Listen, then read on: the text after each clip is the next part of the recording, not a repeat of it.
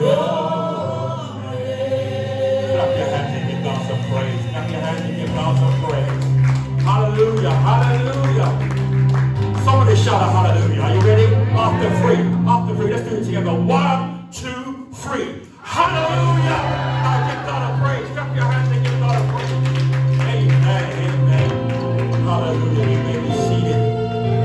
Thank you, Jesus. You may be seated in Jesus. How many of you are happy and glad to be in God's church, in God's service one more time? Amen. He kept you another week. Are you happy?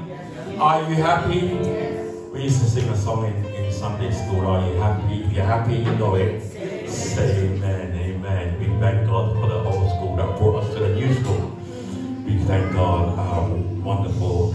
It's a pleasure to be before you this morning. It's always an honor to speak to God's people. We should never take it for granted. We should never take it lightly. And I thank God that I'm able to stand before you today. I thank Him that I have breath. How many of you know that the alarm clock went off in some homes, but people never got up? Okay, so it wasn't your alarm clock that got you up, it was Jesus. It was the power of God that woke you up this morning in your right mind. And we thank God for you. Great to see everybody in service. Great to see every single one of you. Some faces I'm seeing for the first time. Glad to see you. I hope you come back again. Our senior pastor, Franks, and co-pastor Franks are in Portugal. He's ministering about this time or getting ready to minister in Portugal. They will be back in a week. I spoke with him this morning and they were just praying that we have a blessed time here in the service. So we thank God to Minister Elder Oswald, to Minister Ben, to our wonderful worship team, Michael, all the saints, to our founding leaders, Mother Thomas stands here as a representative. We thank God for you. We thank God for your husband, Mother Wallace, our oldest member right now. Amen. We thank you in the house. Amen. Yes, let's thank God. Everybody. Amen. All our visitors, we thank you. All our friends and members, we thank you. Great to be in God's service one more time. We're getting ready for Pentecost. How many of you know next week is Pentecost? The next week is Pentecost. How many of you know what Pentecost is? If you know what Pentecost is, raise your hands. You know what Pentecost is? You know what it is? Okay. Amen. So Pentecost, for those who don't know, next week is Pentecost. Pentecost is 50 days after the ascension of Christ. Whenever you hear the word Pent, P-E-N-T, it means 5 or 50. The first 5 books of the Bible are known as the Torah.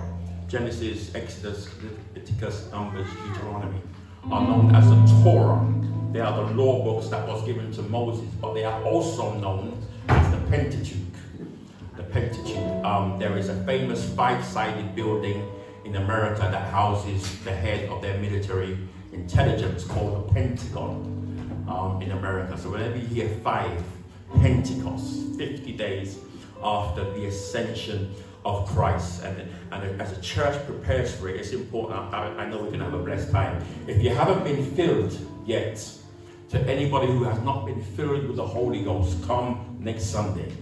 Come next Sunday, because what Jesus, the promise of Pentecost was, he says to them as he was leaving, he says, stay here and tarry here. And after a while, I will send the Comforter, the Holy Spirit. You'll see in the book of Acts, the Holy Spirit, the Comforter, will come and rest on you. I'm gone, but there's another Spirit that's going to come and rest, remain, and abide on you. And that Pentecost, I'm not going to preach the Pentecost message today, it's the Sunday before, so I'm not going to preach that message, but that's what it is. It's about the indwelling of the Holy Spirit, so that he lives and empowers us all as Christians to go through our life. So we're going to get ready for Pentecost Sunday next week. Amen. We thank God for that. Okay, if you have your Bibles, come with me to the book of Daniel chapter 10. And we're going to read a few verses there and see what God has to say. I want to finish. I want the service to finish by the time you have to go, Michael.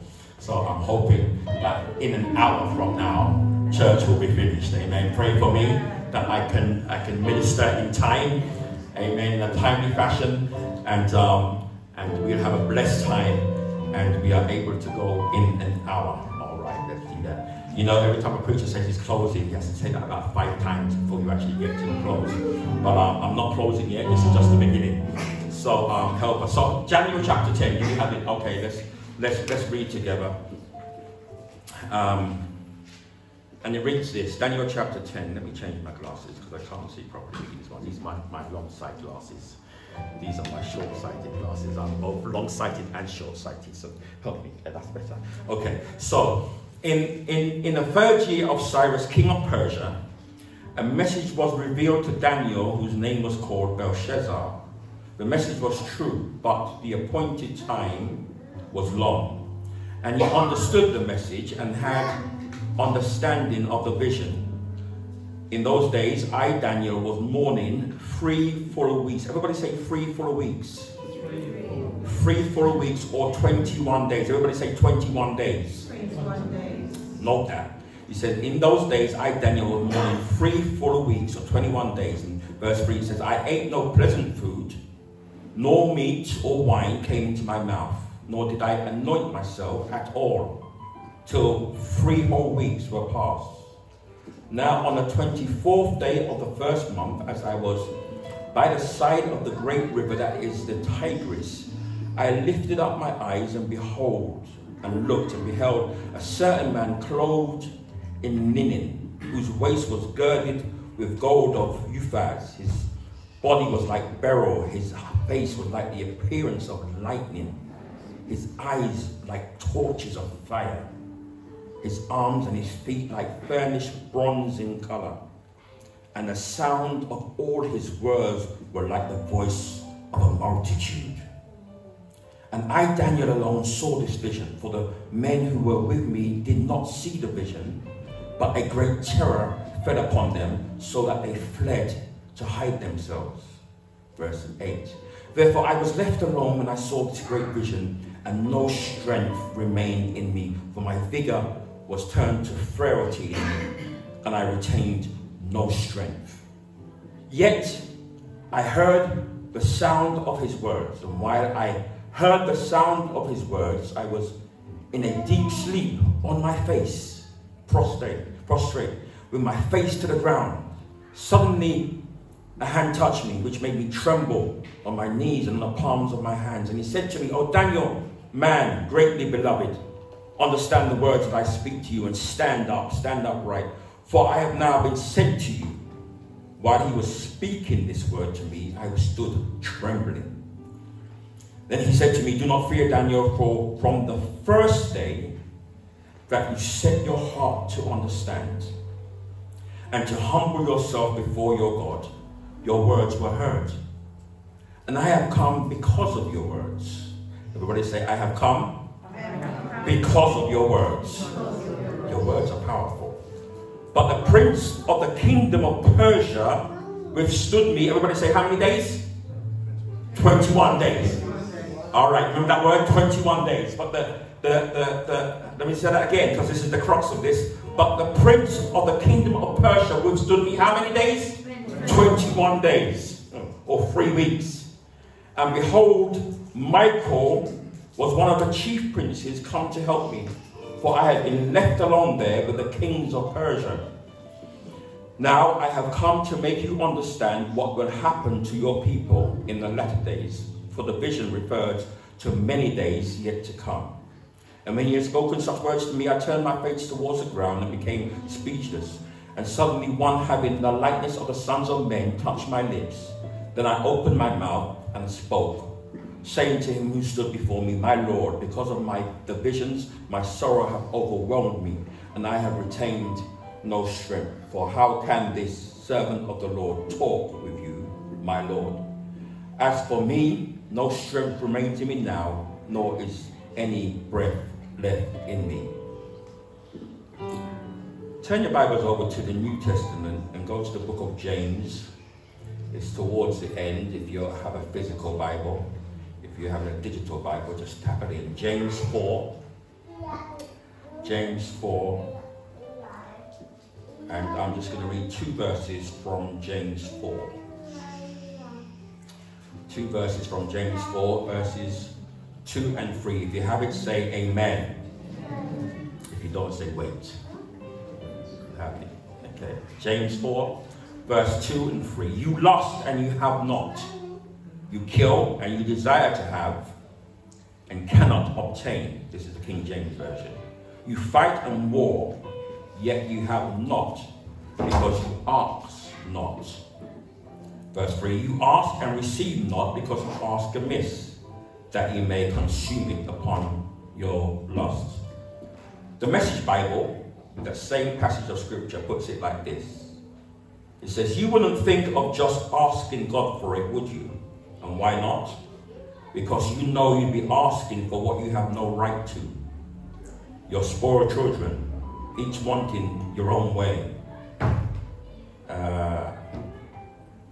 Your spoiled children, each wanting your own way. Everybody say amen. Amen. Father, we pray as we're about to go into your word that you will give me speech, words not of eloquence, but from you, from the Holy Spirit. Lord, guide, lead, open every heart right now so that we are receptive to receive your word. We thank you right now. We bless you. Have your way, we pray. In Jesus' name, let the church say amen. This week, I got a cat.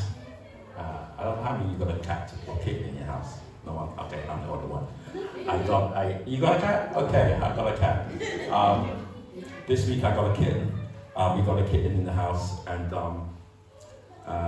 the kitten is, I was told by the breeder that because it was the last kitten, it was used to sleeping with the owner in his bed or next to it, and so when I got the kitten and we took it home, this kitten wouldn't sleep in his, went out and bought all this stuff for it. Went into a store, Pets at Home, and Minister Ben, and bought all the bed for the kitten and the scratch post and all this kind of stuff, but try and make him comfortable. And Michael, he doesn't want to sleep in his bed. I even tried to put a cat, like treats, little biscuits in there. He goes in there, eats the biscuits, and comes back out again. He wouldn't stay in there because he was used to sleeping with somebody. He likes human touch. And he was used to sleeping with human touch. And I had to, every time he did this, how many of you used to watch a program called Superman? Yeah. You remember this program? And it reminded me of that. Every time he came to me, I would pick him up and put him back in his bed. And he was, eventually, got the message that every time he came, I would put him back. In fact, he came out so many times that you have to pray for me, Anne. I had this carry, the carry box that you have for them, Stephanie, and you can be locked, right? I had to put him in there and lock it. Okay, so that he stayed in there and slept, so that he would be comfortable and get used to not sleeping with a human. And it reminded me of children, because Supernan had this same issue. Okay, when we ever watched the program, she used to go into people's homes and she used to help them with their children. She used to go in there and tell them, you can't have your child do that, because if your child does that, the child's going to grow bad. And you won't be able to control that child when they get older. And so the same principles for a kitten was for a baby, if you like, or for a young child. And then it reminded me of us. Oh, help me. It reminded me of us. We have this same issue with God, that we want things our own way. How many know that you want things your own way? When I was a child, my mom said, I remember one time Andrea was asking her, how was I as a baby? And my mom said, if it was up to him, I wouldn't get anything done. And basically what she meant was I was always in her hand. I was always on her, in her. She always had to pick me up and so forth. And so we sometimes become like children. We ask God for things because we want them, not because we want to do good with them. Help me somebody. If you agree, say amen. If it's you I'm talking about, just say ouch. So let me go into the message. As a Christian, there have been times in our lives, if you have been a Christian for any length of time, that God is silent. And the crux of my message today is when God doesn't speak. All right, when God doesn't speak. Turn around to your neighbor and say, neighbor, what do you do when God doesn't speak. If we are honest with ourselves, there are times that we have prayed to God for stuff and he hasn't come through. If we are absolutely honest. We have asked for deliverance from certain situations, but yet we still find ourselves in that situation day after day. God, deliver me from this job. It's getting on my last nerves, but you still have to keep going back to the job. There are periods of time when we pray, but we just feel that heaven is silent. There was a period for you, those of you who have studied your Bibles, that there is a period between the writing of the Old Testament and the writing of the New Testament. A period of 400 years when God doesn't speak. It is a period where no prophets are hearing from God. There are no words coming directly from heaven. There is no Elijah. There is no Daniel. There is no Elisha. There is no Moses. There is no one telling them what God is saying to them at that particular time. For 400 years, the children of Israel hear nothing from God. God is completely silent. He is not saying anything. But you can imagine that even in that time, God was preparing Israel for what was to come. It is funny that sometimes, if we're honest, if God had given us everything we prayed for, we'd be in a different place right now. Maybe we'd have forgotten about him. God, give me that lottery number. Oh, help me, Lord. I know some of you play the lottery. Lord, if we'd ever won it, where would we be right now? Help me, Lord. What would we be doing right now? And so, if we were honest, we thank God for the things that he didn't answer. Not for the prayers he did answer, but we thank him for some of the prayers he didn't answer. Let the church say, amen. Amen. But God was present. Even in the times of silence, he was present. Quietly working behind the scenes.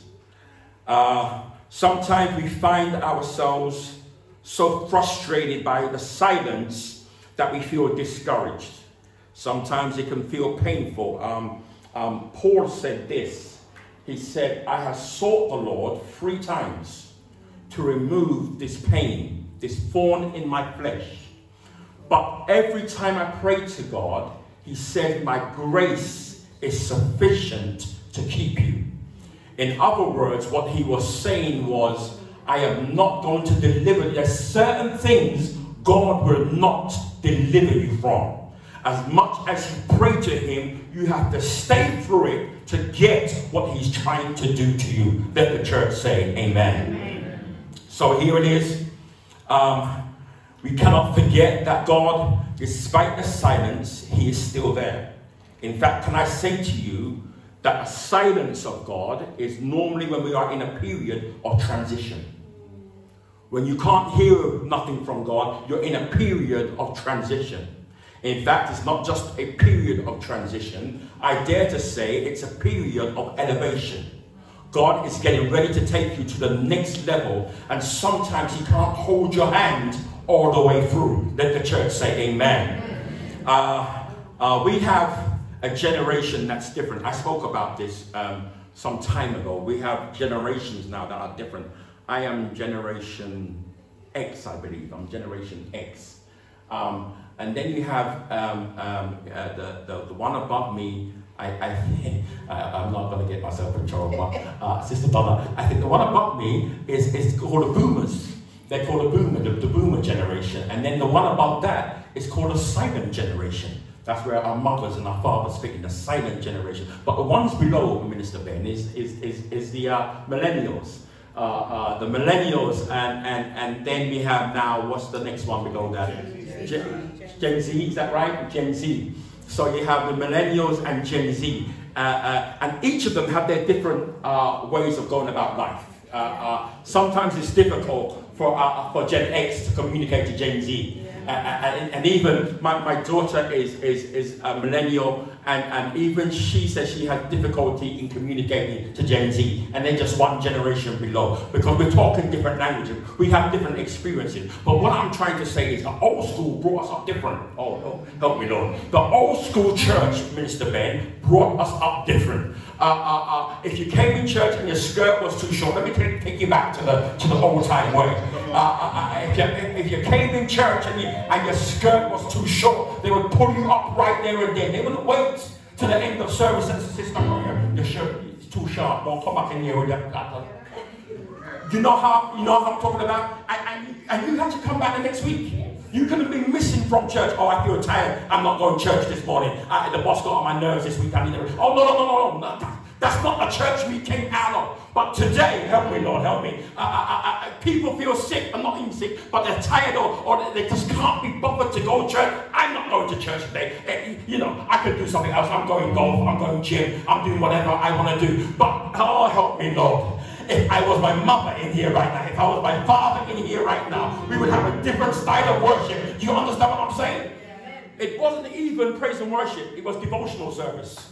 Oh, help me, Lord. The devotional service. And you took out the hymnal and you sang song number 23. And we sing verses 3, 4, and 7. And then Sister Johnson is going to pray. And then we sing verses 4, 5, and 8. And then Brother Sam is going to pray. And we had this kind of church. But that church seasoned us. It got us to where we are, that we are not easily swayed about with every to and fro of gospel and doctrine. It seasoned us. It put us in the church. It got us founded in the church. The church yesterday was different from the church today. But I hear that we have to go back to the old time way. Go back to a place where you can still take a licking and keep on ticking. Just because you got told off last week, you ain't coming back to church this week. The devil is a liar. You need rebuke to get to keep going. You need the rebuke. Somebody say amen. Now you can't talk to nobody. You talk to them too hard, they ain't coming back to church. Oh, help me, Lord. I'm a different kind of pastor. Help me. I don't know. There's a different generation that we have to deal with now. So what do you do? What do you do when God doesn't speak?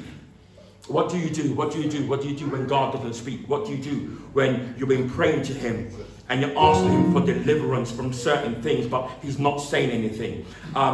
Job puts it like this. He says, in Job 23, verse 23, he says, then Job answered and said, Job 23, verse 2, he says, even today is my complaint bitter. You know about Job. Job went through stuff. He lost his whole family. He lost all his livestock. He lost everything in one day. And he said, even today is my complaint bitter. My stroke is heavier than my groaning. Oh, that I knew where I might find him. He's looking for God, that I might come even to his seat. I would order my cause before him and fill my mouth with arguments. I would know the words which he would answer me and understand what he would say unto me. Will he plead against me with his great power? No, but he would put strength in me. There the righteous might dispute with him, so should I be delivered forever from my judge. Listen to this, verse 8, he said, behold, I go forward and he is not there. I go backward and I can't perceive him. I'm on the left hand where he doth work, but I can't behold him. He hideth himself on my right hand that I cannot see him, but he knows the way that I take. And when he has tried me, I shall come forth as pure gold. There are situations in your life when you are seeking for God and it seems like God has hidden his face from you. Oh, but what Job was trying to say here, church, was that when you are going through times like this, when you are praying and asking God for deliverance and he is not coming through, what God is really trying to do is to test you. Oh, help us, Lord. He's trying to test you. He's trying to see, are you in this for me, or are you in this for what you get out of me? Are you after the hands, or are you after the heart? Oh, help me, Lord. Do you want from me, or do you just want me? Help me. He comes and Job says this now. He says, yet in verse 10, you know, he says, yet you know the way that I take.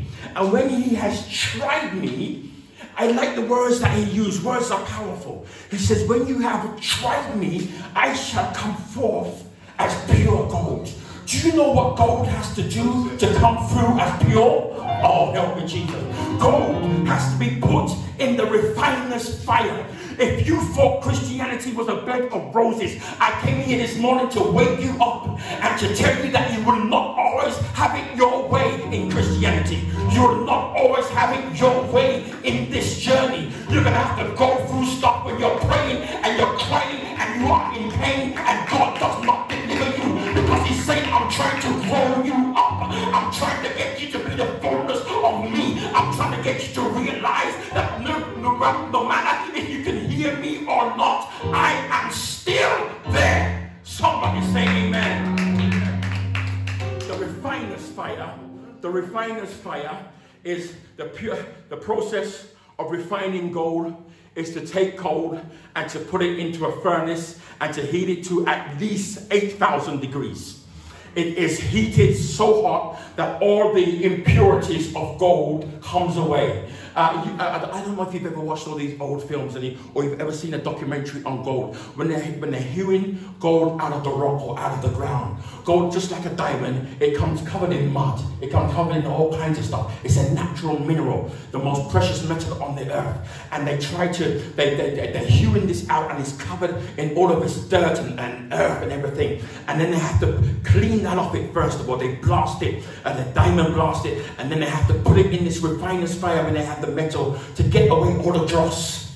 Now, when you are going through the fire, I've heard this, church, I'm here to encourage you this morning, because when you are going through the fire, what tends to happen is we tend to blame everybody else around us.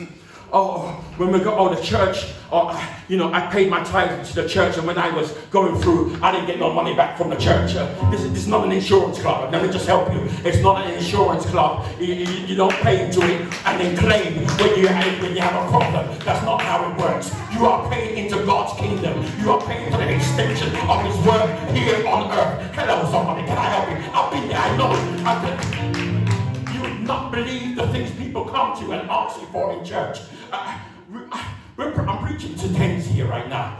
A few years ago, I preached to thousands. And now when you go into the office and people come to you and they come to you with their problems, and they come to you and they talk to you, you will not believe the kind of things people say. You will not believe the kind of things people believe the church should be doing. And you have to take them all the way back to the scripture and say, hello, this is what the money is for. This is what your offering is for. You are not laying up a treasure here on earth. You are laying up a treasure in heaven. And sometimes you can't wait until that plan comes through. So you want to cash out on that plan early. But if you cash out on the plan early, you might cash out on your soul early. Help me, somebody. Stay in the plan. Stay in the plan. So here it is. Job says that when you have tried me, I shall come forth as pure gold. Let the church say amen. Amen. I'm coming down. As believers, we know that we can always ask God for help. We know that prayer is powerful. This is the one thing that we know, the one thing that we do, almost a thing that sets us apart in terms of faith from other religions. We know that we have a God, if you like, that answers by fire. Somebody say amen. Amen. So in the book of Daniel, Daniel is having a vision. In Daniel 10, he's having a vision, and the vision is about Greece and Persia, just in case you didn't know what Daniel 10 was about. It was a vision about Greece and Persia. It was a vision, as you read, was foretold. It was many days, many years ahead of his time. And he has this vision. The Bible says that Daniel prayed and fasted, not a complete fast, but he certainly abstained from some food. The Bible says he prayed and he abstained from meat and wine and so forth for 21 days. Everybody say 21 days. Didn't Bishop Maddox say to form any habit, you have to do it for 21 days? Yes. Right? 21 days. 21 days. He prayed and he sought God for 21 days. Before God, he finally gets a message from God. And here's the critical thing, church, that the angel spoke to Daniel, and he says that from the first day you prayed, I heard you. God said, I heard you from the first day you prayed. But the prince of Persia, let me teach you about prince and principalities in areas. The prince of Persia withheld me for 21 days. The prince of Persia, many people in Pentecostal churches in days, years gone by, they would use it as if this was the one territorial spirit that's ever out there. No, it was just the prince over Persia. Persia is the modern day Iran and Iraq, okay, just in case you don't know where that is. So when they talk about Babylon, they talk about Iraq. Part of Iraq is Persian. Some people still refer to themselves as Persian because that kingdom is now gone, it's been subsumed into Iraq, but they still refer to themselves as Persian. So Persia, the prince of Persia, was the principality, the demon that was set up to control Persia. Everybody say amen. Are you with me? So understand this, that there is, over every area, there is a territorial demon. Oh, help me, Lord. Over every area, over St. Albans, there is a territorial demon. It's a demon that stands over this city and says, this is mine. And says there's only certain things that's going to be allowed in this city. Only certain things that's going to go on in this city. Now the princes, from what we read in the scripture, had to be fallen angels. Because it said that the angel was buffeted. How could a man withstand an angel for 21 days? He couldn't. It had to be another angel, a fallen angel. So understand this, understand territories and powers and hierarchies in heaven. So here it is, the prayer has been given, the answer has been sent, but the messenger, the angel messenger that was coming with the message was buffeted, he was stopped, he was pushed, he was fighting with this prince of Persia that sat over the area of Persia. And he said, anything that goes on in Persia has to come through me. Have you ever been in a situation where you have gatekeepers? You have gatekeepers at work. Oh, help me, yeah. You have gatekeepers wherever you go in the community. You have gatekeepers. You want to get into the council, there's gatekeepers. There's people there who's just blocking your way. They stand there under that doorway. They stand there and they're blocking your way. There's a gatekeeper over your marriage right now, trying to block you from having the marriage you want. But I bind it in the name of Jesus. There are gatekeepers standing over your promotion in your job, but I bind it in the name of Jesus and tell them every gatekeeper,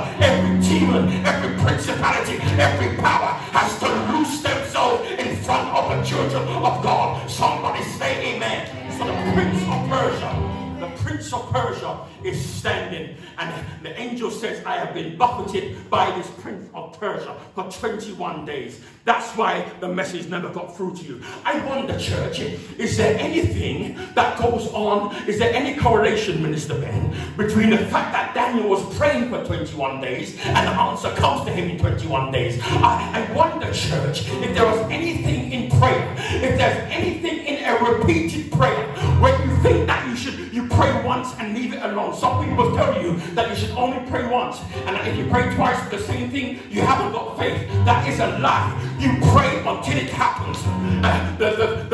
The task here, the test here is God says, will you keep praying if you don't get it? So what he is doing, and I'm getting ready to finish now, what he is doing when you don't hear from God, when God doesn't speak to you, he doesn't want you to give up. He wants you to keep praying. He wants you to keep fasting. He wants you to keep seeking his face. Because I came here to tell you that there is no coincidence between the fact that Daniel was praying for 21 days and the angel was held up for 21 days. But I wonder if Daniel had stopped at 10 days, if he had stopped at 15 days, if he had stopped at 20 days, would he have got his response? No, but he kept praying. So I came here to tell you, what do you do when God doesn't speak? You keep praying, you keep fasting, you keep serving, you keep pushing. I don't care if it takes you a month, I don't care if it takes you a quarter, I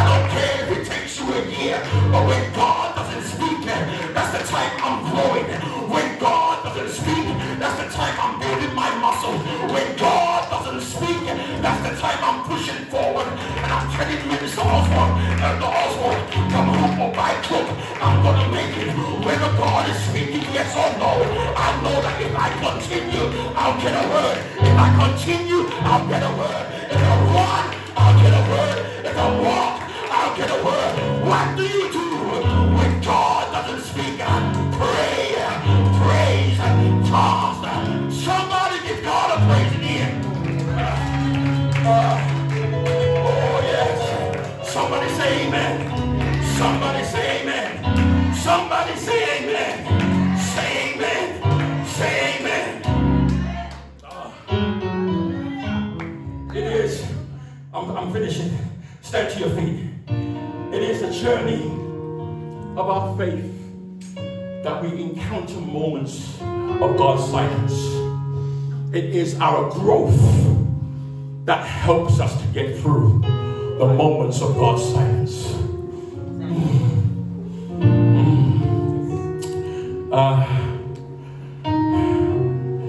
There's something about light in science and darkness, and about how darkness helps things to grow. Plants need equal amounts of light and darkness to grow. In fact, we all have digital cameras now, but if you remember the old school cameras, you had to take the film out. You had to put the film, well, if you were just a regular photographer, you give your film to the shop and they will develop it for you.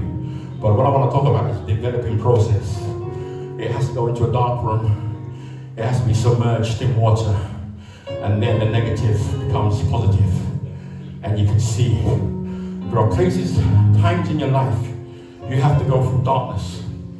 There are times in your life, I don't care, you have to go through divorce. You have to go through people walking away from you. You have to go through losing your job. You have to go through all kinds of situations where you feel like it's darkness. Harking back to the message Pastor Franz preached. You have to go through these times of pain. You have to go through these times of tribulation. And we can't sit there all the time and complain and say, God, what happened to me? Look at me. What happened? I was serving you and all this happened. It's a time of growth.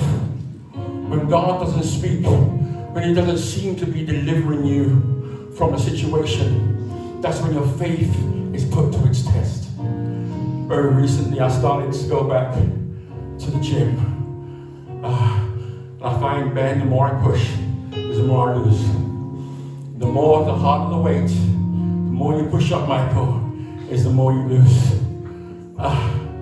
You don't get, there was real truth in that saying, no pain, no gain. There's real truth, there's real truth, there's real truth in our personal lives, in our spiritual lives. When God doesn't speak, He's relying on you to come through. As the song said, what do you do when you've done all you can? It seems like it's never enough. What do you do? All you can do is stand. Because God is still watching you. He's still watching you. Even when He's silent, He's still watching you.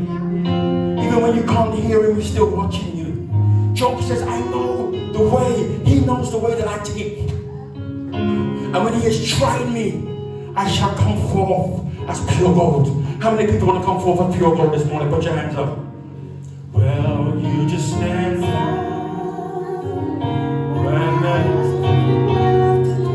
Just stand, just stand. Yes, Lord. After you're done, after you've done all you can,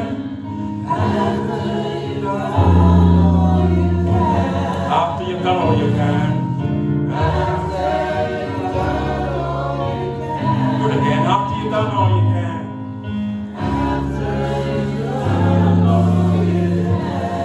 Time after you're done, you prayed, you cried, you fasted, you sought Him, you asked friends. After you've done all you can, oh, after you've done all you can, oh, after you've done all you can, yes.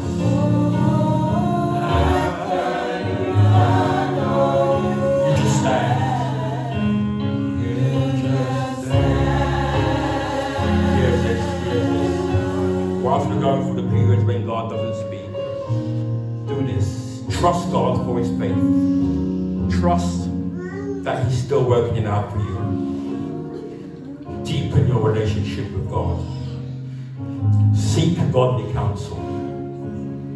And watch how God comes through for you. Let me just speak because this connects to your faith. When God doesn't speak, it connects to your faith. So let me just give you this. I've said this. When the 3 Hebrew boys were faced with the fiery furnace, this is the level of their faith. They said, our Lord is able to deliver us from the fiery furnace. That's number 1. Believe God that He is able to deliver. The second level of faith is even if He does not, even if He chooses not to deliver us, we still will not bow. That's the second level of faith. The first level is, I know God can deliver me. The second level is, if He chooses not to deliver me, I still will not bow. That's a level of faith. Hebrews 12 is the hall of faith for believers. It says that some of them died in faith, believing, having not received the promise. Did you hear what I said? They died in faith, believing, having not received the promise. Whew. We're going to grow up today. We're going to grow up. What do you do when God stops speaking? Pray. If you need prayer, come to the front. If you need prayer, come to the front. If you're going through a situation, you need prayer, just come. Just come. We're ready to pray with you. After you've done all you can,